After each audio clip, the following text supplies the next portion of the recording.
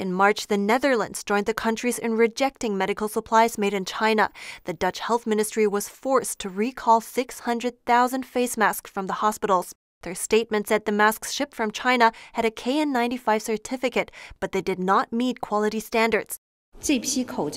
China's Foreign Ministry spokesperson reacted the following week. She claimed the Netherlands had ordered the wrong masks, saying they're not for surgical use, stating the Chinese manufacturer informed the Netherlands before the masks were sent. The Dutch government did not respond publicly until China's premier had a phone call with the Dutch Prime Minister in the same week. Prime Minister Mark Rutte said he thanked China for its, quote, solidarity and all the support it provides with high-quality medical equipment. It's not the first time the Netherlands has displayed an ambivalent attitude towards China. The Dutch government has been struggling with how to deal with China and still is. In 2019, Dutch security agency AIVD warned the Netherlands' high-tech sector about corporate espionage by the CCP. In the same year, Chinese-founded U.S. tech firm Ixtal was found guilty of stealing IP from Dutch company ASML, resulting in hundreds of millions of dollars in losses. ASML is the world's leading manufacturer of chip-making equipment, and China is an important market for them. The incident in 2015 involved 2 former Chinese employees from ASML. After leaving ASML, they co-founded a competitor company called Ixtal, based in California. A year after Ixtal was founded, it started luring away ASML's clients, including Samsung. Ixtal's parent company is based in Beijing. According to research from Dutch newspaper Financieel Dagblad, the Chinese ministry had given subsidies to the parent company. The subsidies were meant for a project to boost China's position in the chip machinery market, of which ASML is the current market leader. The ASML case increased widespread public concern about using technology from mainland China. The Dutch House of Representatives immediately called on the government to ban Huawei equipment in the construction of its 5G networks. The U.S. ambassador to the Netherlands had repeatedly warned about Huawei's security risks, but in April of the same year, the Royal Dutch telecom provider KPN still decided to collaborate with Huawei, saying it will only use Huawei in non-critical parts of the network. While debate continued in the House of Representatives, the Dutch government released a China strategy the next month. They said the strategy adopted a constructive and critical position on China in terms of security and technology, but it did not state its position on Huawei's participation. When the reporter asked the Dutch Minister of Foreign Affairs why Huawei wasn't mentioned, Minister Stef Blok said, It makes sense not to advertise for any company in a strategy. The Netherlands has been China's second largest trade partner within the EU for most of the past 17 years.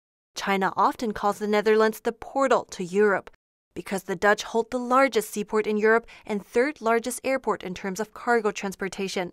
The Netherlands became an important location for China's Belt and Road Initiative. In 2016, the Chengdu-Tilburg-Rotterdam Express was officially opened as part of China's massive infrastructure Belt and Road Initiative.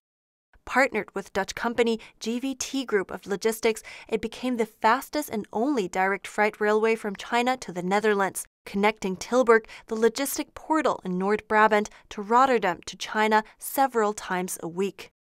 Together with the Belt and Road Initiative, China's largest state-owned shipping and logistics company slowly took over Europe. China COSCO Shipping is a major investor in European container terminals. It has stakes in container terminals in the Netherlands, Belgium, Spain, Italy, and Greece. In 2016, China's COSCO Pacific bought a 35% stake in Rotterdam's Euromax container terminal for $143 million. The Belt and Road Initiative has opened a pathway to China, but also brought the Dutch an increasing trade deficit. Local media reported in 2018 that all containers from China were full, but containers to China were only filled about 40%.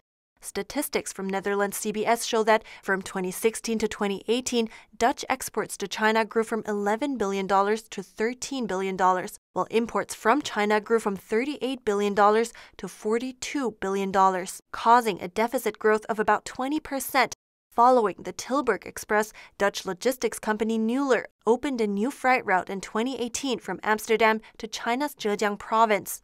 A transportation consultant said in an interview with Dutch radio and television broadcaster Avrotos that there are also drawbacks to the Belt and Road Initiative, that it will give China even more economic and political power.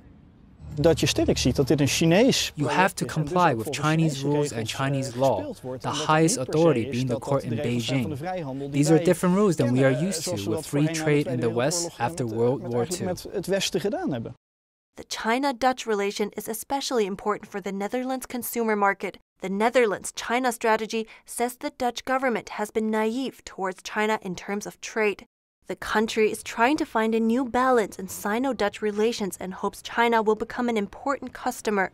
Western countries are starting to reassess their ties with the CCP since the virus spread throughout the world, not only rethinking trade but also the frailty of human life.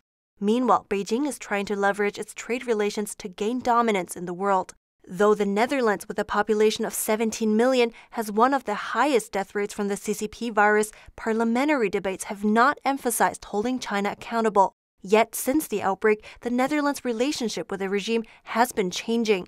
As of today, our office name into Netherlands Office Taipei. On April 28th, the Dutch delegation in Taiwan changed its name from Netherlands Trade and Investment Office to Netherlands Office Taipei, which is Taiwan's capital city. The same day, China's ambassador to the Netherlands sent out a solemn reminder to the Dutch government, warning about issues in adhering to the One China principle, saying the new name will hurt Sino-Dutch relations. China's Foreign Ministry also requested the Netherlands strictly abide by the One China principle, correct wrong practices, and take concrete actions to safeguard the overall situation of bilateral relations. Since then, China has been threatening to withhold medical supplies from the Netherlands. A Dutch researcher from the Klingendale China Center says although the Netherlands depends on China for medical devices in the fight against the virus, it will not be beneficial for China to argue while it is already taking a lot of criticism as a result of how the regime has handled the virus crisis. Reporting by Shuwen Rong, NTD News.